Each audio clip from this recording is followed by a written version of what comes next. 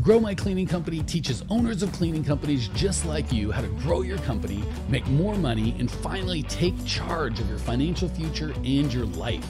This podcast is about automating and creating systems that give you time and money freedom so you can grow like crazy without losing control.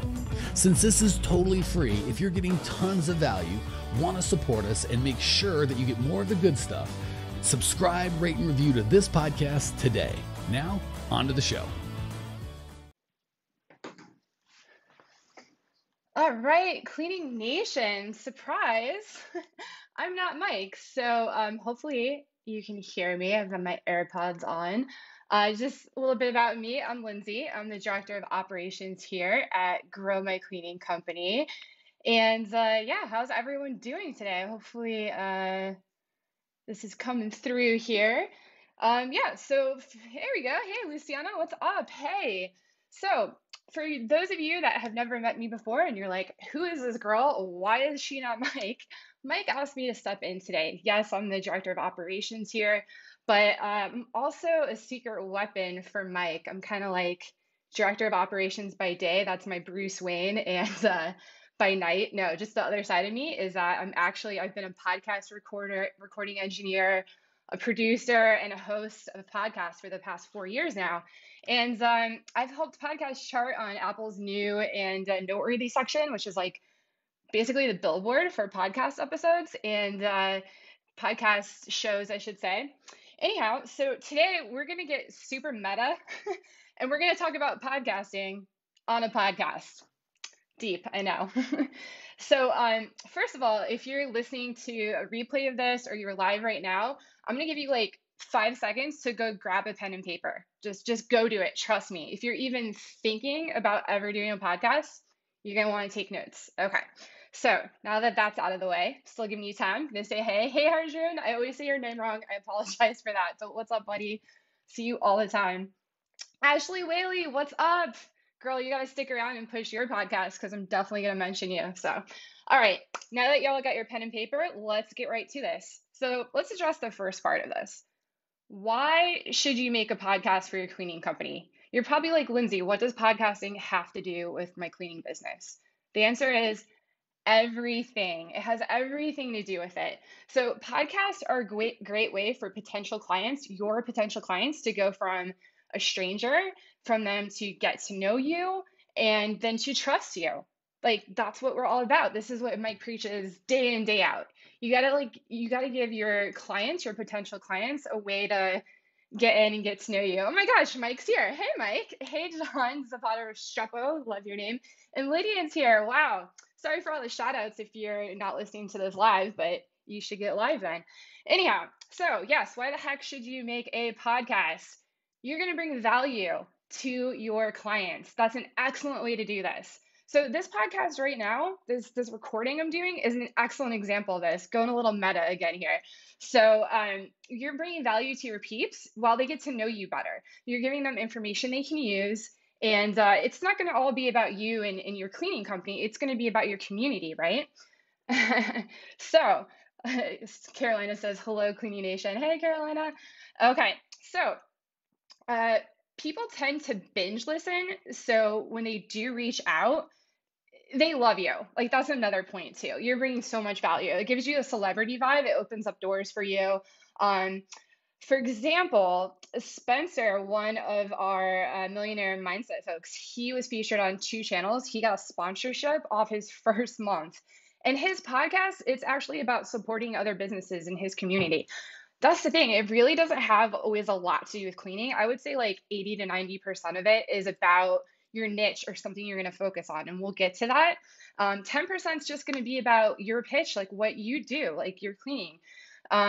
So just reading my notes here, since I'm a little side note here. My podcasts, I usually record them and then I go back and edit them. So Mike's kind of challenging me to get on the live end of things. So this is a great example of me learning with you. I think this is awesome, but I have to have notes, and we'll get to notes too in a second. So back to this. So that was after his first month for Spencer. Mike had Russell Brunson, the owner of ClickFunnels. on his podcast. Like that's huge. That's amazing. You can send your podcast to your best prospects to teach them how to buy from you in an automated, authentic way.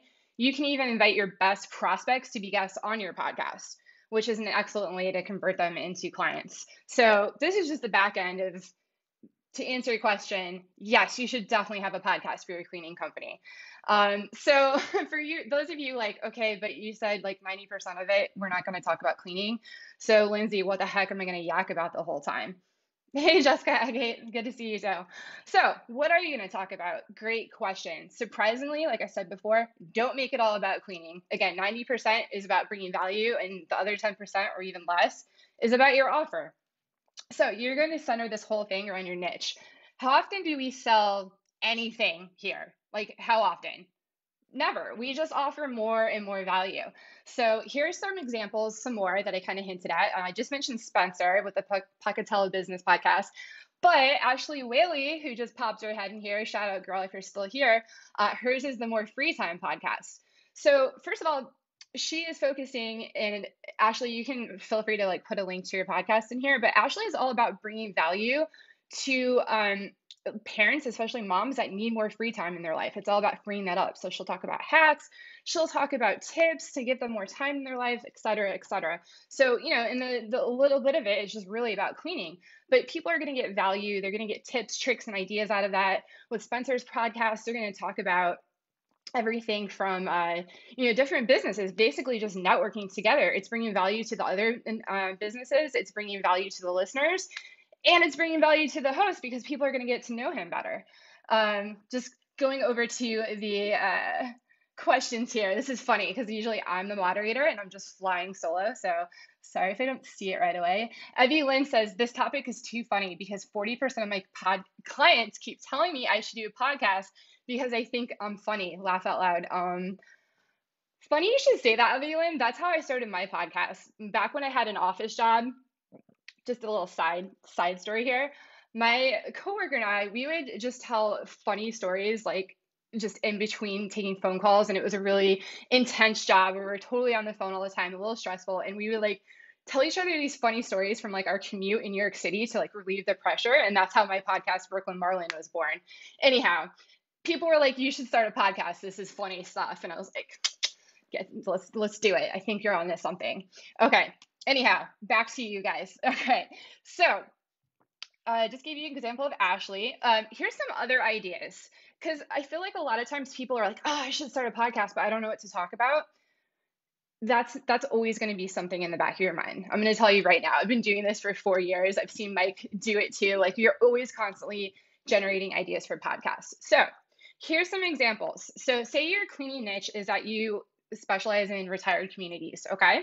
So you can make your podcast all about the retirement community wherever you're serving. So you can make it about activities they do, restaurants that have specials for retired people. You could just make special sales. I mean, there's like a zillion things you could talk about for retired companies and for retired people. So one of the last things you're going to mention is, hey, I also run a cleaning business. You know, you could say it a million ways. Here's an offer, but they're going to get to know you first that way. Okay, so another example I have here is you could, this is for me. If you are in the New York area in Queens, let me know if this is your niche. How about 30 something, we'll just say 30 something. I won't give you my exact age, but professionals who work all the time and they just want to play when they get off work. Like when I'm done working, I just want to go on my paddleboard because it's summer and I don't want to think about cleaning. All right. So you could easily target, say that's your niche. You could just think of so many ways to bring value to that type of person, like other types of hacks, like here's some time-saving hacks. Here's some VAs companies to help you handle your workflow. It doesn't have to be about cleaning at all. Cleaning could just be one of the many ways you help them, you offer service. So there's a few ideas. Other ideas you could play around with would be how to outsource your list. Like I just said, outsource your to-do list. Like for me, use me as an example. How about talking about food? If you work in the restaurant industry or you clean restaurants, everyone loves to talk about food. If you clean schools, you can get active either in a school page or you can feature like a Facebook group page that's all about schools in your area. Start there. This is a weird idea I had, but bear with me. What if you synced up with like a babysitters group? What if you had a group of babysitters that are in your area and you just recommend each other? Like cleaners, babysitters. I don't know, just something I thought of. So anyhow, for more ideas, I would make a list of 10 ideas every day for 10 days. Just do it. It's a game changer. I got this idea from James Altucher, who's this amazing entrepreneur that also has a podcast. Definitely check him out. He's just, if you're an entrepreneur, you have to listen to his podcast. It's one of my favorites. Anyhow, that's one of his hacks. Just make 10 ideas a day. And yeah, like 8 of them are probably gonna be terrible ideas. That's okay. So at the end of 10 days, you're gonna have 100 ideas and maybe 5 or 10 of them are good. Keep doing that. It's a great, great exercise. Going back through comments here. Whoa. Okay, been loving Ashley's podcast. Jessica says so much value. That's awesome. Cynthia says hello. Karen says that sounds so awesome. Dylan, I've got a list of about 100 ideas, laugh out loud, constantly telling Siri to take a note. Should be next week starting. Dude, way to go. That's awesome. Evelyn Herring, oh yeah, brainstorming now. Yeah, girl, brainstorm. Jason Johnson, hey, thanks for everything. I'm copying Spencer Ward. My podcast launches July 7th. Amazing. You guys rock. Oh, Ashley Whaley. James Altucher. His last name is spelled Altucher. He's active on Instagram, Facebook. You just type in an Apple podcast, you'll find him. Okay. So also, ask your niche what they want to talk about. Like ask your people, hey, what's going on? What are you talking about? You can just straight up ask them, ask your community. Mike and I ask you guys all the time, what do you guys want to talk about? And that's actually one of the reasons I'm here, because so many of you have been like, Lindsay, how do you start a podcast? Lindsay, how do you do this on a podcast? I'm like, you know what? I'm going to come on. Let's do it. Okay. So check Facebook groups also to see what posts get a lot of interaction. Just get super active on Facebook. You can use free tools like Google Trends or fancy paid tools like BuzzSumo. That's a Mike tip. I'm not as familiar with that. I'll be straight up. But if Mike says you should check it out, you probably should. Also, join Facebook groups around your niche. This is super, super important. All right, so I see lots of comments. Oh, so glad you guys are getting ideas. Dylan, recommendations for artwork. Yes, dude. Okay, this is not in my little scripts here at all, but Fiverr, you can go on there and just find like tons of people to submit ideas to. Another one is called 99 Designs. I think that's something Tim Ferriss, another amazing podcaster you should check out, recommends. But yeah, 99 Designs, I think it's a bit more expensive, but you get like 5 choices or something. You should just check all of them out online. But yeah, Fiverr, 99 Designs are my top faves. Also, you can go into Facebook groups and just like holler out if anyone is doing that. There's actual Facebook groups where people just do design and will like bounce that off you, ideas off you. Just a few ideas. Okay, so now we're getting into the nitty gritty actual podcast work, the actual workflow. So you got all your ideas, you know what you're going to talk about, and you're like, okay, I'm going to do it. I'm going to do it. So the workflow I'm teaching you today is actually super simple. There's no fancy studio gear needed to start. You just get a laptop and a smartphone. Like seriously, right now. Honestly, here's a tip. My husband and I, we have a studio upstairs, like a professional grade recording studio. And I'm down here in my dining room with my AirPods on and my laptop. Like I keep it super casual. And you know what? That's all you need to start, honestly. So the gateway into the podcast kingdom now, it's so much lower than it used to. I mean, yeah, you don't need a $500 microphone to do what I'm doing right now. So this whole workflow is going to center around Facebook Live, exactly what I'm doing right now. And how am I doing this? Okay, so let me slow it down a little bit. This is a lot. Take notes, guys.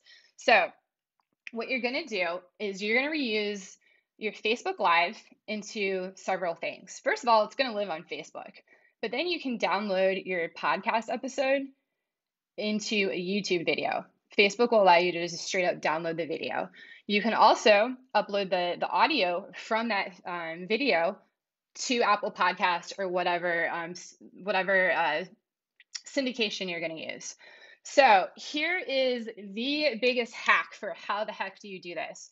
You're going to check out repurpose.io. Mike introduced me to this. I'd been podcasting for 3 years before I met Mike, and I had no idea this existed, and it's a game changer. It does cost like 15 bucks a month or something like that. Totally worth every penny because it's going to automatically set up a workflow so that it'll take your Facebook Lives, you hook it up to your Facebook account. It'll download the video for you and upload it to a podcast. You just tell it exactly what you want to do. Check out repurpose.io and just watch all their videos. Like that man explains it way better than I ever could. So, all right. So, that also you can use that for social media content, like on your Instagram, your Twitter. And for you, those of you already asking and saying, Lindsay, I do not want to get on video. Like, can I do this without video? Yes, you could, but you want to base it off video. I honestly don't usually podcast with video, and I'm working on changing that right now because of what I've learned here. So people literally begin to trust your face and your voice. There's just something about seeing someone's face that makes you like get to know them better. It makes sense, even though it's virtual and it's digital, it totally makes sense. It's just like everything Mike teaches too. It's all about systems, guys. Systems. So I'm going to deep dive farther into that now. So, yeah, you know what? Mike did make a good point, actually. If you're scared to get on Facebook Live, you can record this through Ecamm Live. If you're just a little scared, like I've known people that have done their first couple episodes and they just record their video and they don't do it live, totally fine. It's totally okay. Shh, like I won't tell. But once you get in the groove of it, I totally recommend doing it live. So back to the process. So step one, you're going to find a software that you can schedule your videos with if you're doing it live. So what I'm using right now is a tool called Ecamm Live. It's ECAMM. You can also use one, I don't use it, but I've heard good things about StreamYard. Ecamm Live is for Macs. I think StreamYard is for any operating system, so that's cool. So these are going to allow you to schedule ahead of time what you want to create, and it's going to help you create a buzz too. So I usually do them 24 hours in advance.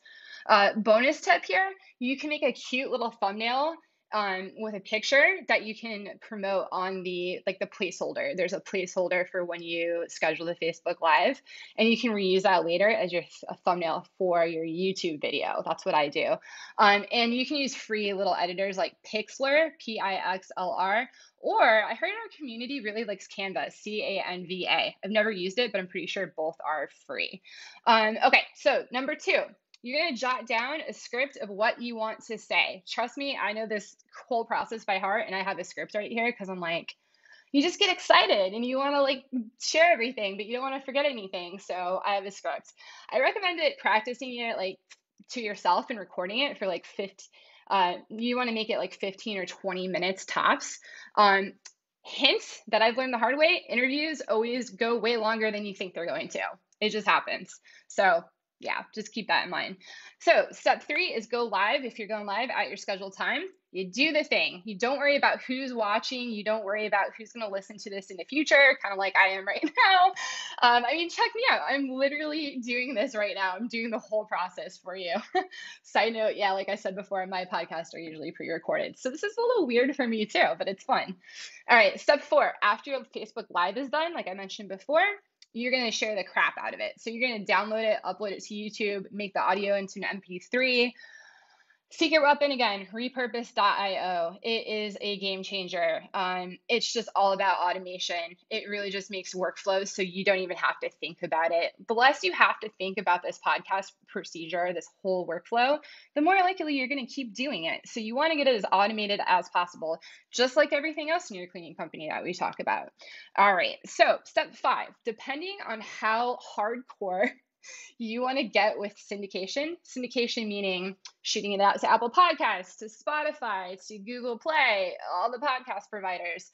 Depending on how hardcore you want to do, you can check out getting the audio on a syndicator such as Libsyn, Libsyn. They send it out. It's a service. It doesn't cost an arm and a leg. I just recommend it because they spit it out for you. You don't even have to like really think about it. You just have to connect everything. One thing you will have to do if you want to get on Apple Podcasts, and yes, if you're going to get on any podcast streaming type of thing, I recommend Apple Podcasts because it's the industry leader, basically the industry standard. You do have to get approved by them. You just check out, if you just Google how to make an Apple podcast, how to get approved for an Apple podcast, it's all there. It's super simple. I did it for Mike last week for his newest podcast, which is Grow My Service Company. So shout out to Grow My Service Company if you want to check that out.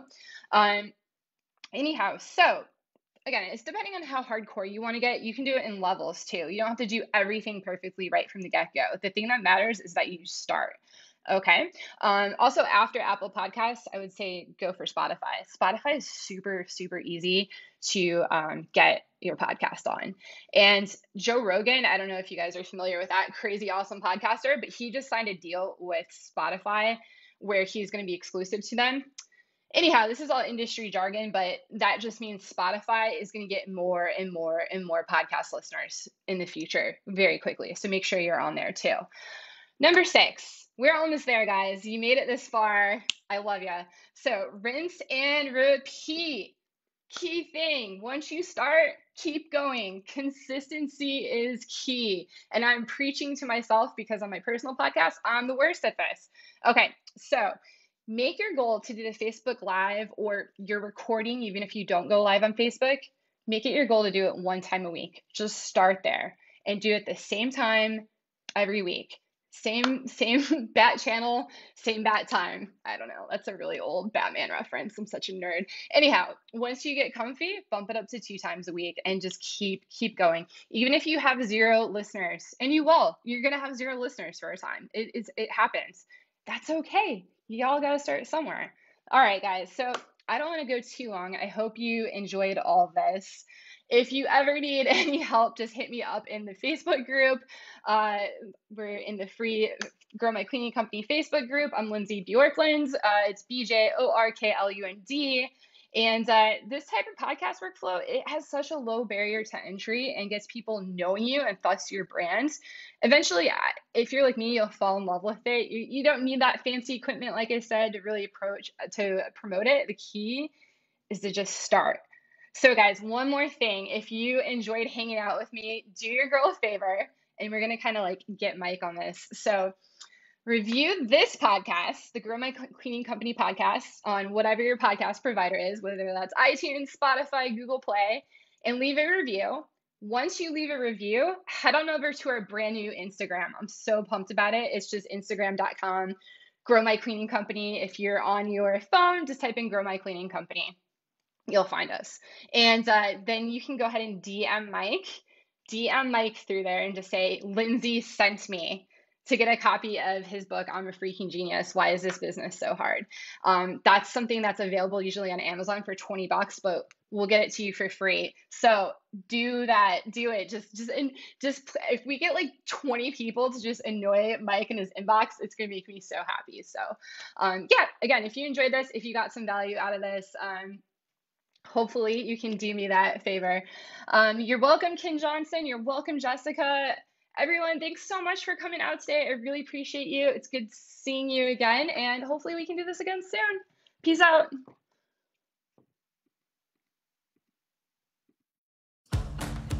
Thanks for tuning in to today's show. If you're fired up, ready to grow, and want to see if you have what it takes to work with us at Grow My Cleaning Company, here's what I want you to do right now. Go to growmycleaningcompany.com/talk. That's growmycleaningcompany.com/talk to book an appointment to speak with me personally. I'm going to jump on the phone with you to get you crystal clear on where you are now, where you want to be, and how to get you there. Don't walk around in the dark any longer. If you are serious about growing your cleaning company, it's time to finally get the systems in place that you need to grow. We've helped hundreds of owners of cleaning companies not only grow their business and their personal freedom, but give back to their community as well. If that's what you're looking for, head over to growmycleaningcompany.com/talk and book a time to talk with me personally. I can't wait to get to know you and your business.